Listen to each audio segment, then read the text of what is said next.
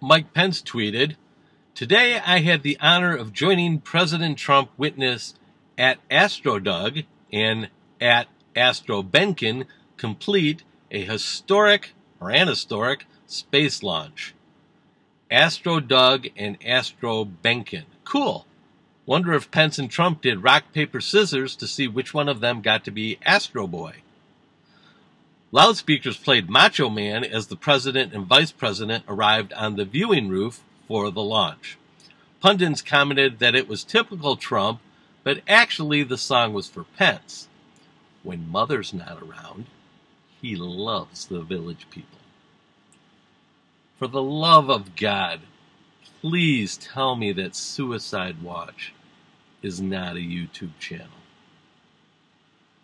Trump's national security advisor said Trump's threat to shoot protesters was his attempt to de-escalate violence. Yeah, and finishing half a cold pizza this morning was my attempt to de-escalate the numbers that show up when I step on the scale and yell, "Whoa, Nelly!" The National Guard should be called in to protect us from the voices in Trump's head at the vast front lines of the space between his ears. Sure, the United States is currently an all-you-can-eat buffet of moral rot and decay with no sneeze guards. But our daily homemade pies are still world-class. In the past 2 months, I've spent about a year's worth of quality time with my wife. Seems like 5. Guess the subjectiveness of quality creates its own space-time continuum, which is quite possibly the basis for a new physics-inspired branch of psychology, quantum tedium.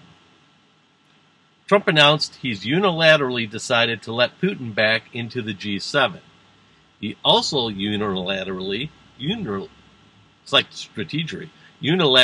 invited Paul Manafort back onto his campaign and Stormy Daniels to live in the White House. Trump unilaterally invited Putin to the G7 summit? Makes sense, since he's given unilaterally polished off buckets of KFC in one sitting, ignored his youngest 2 children, decided that 7s on his golf cart is really a 4, and that cheeseburgers shall from now on be considered both a fruit and a vegetable. Trump said, "The so-called protesters at the White House had little to do with George Floyd. They were just there to cause trouble. Secret Service handled them easily. Tonight's MAGA night at the White House." MAGA night at the White House? Gee, sir, hope the wife doesn't take effect when both you and Giuliani show up in the same saucy Slovenian outfit.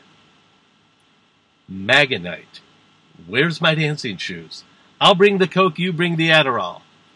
Oh, yes, it's MAGA night, and the feeling's right. Oh, yes, it's MAGA night. Oh, what a night.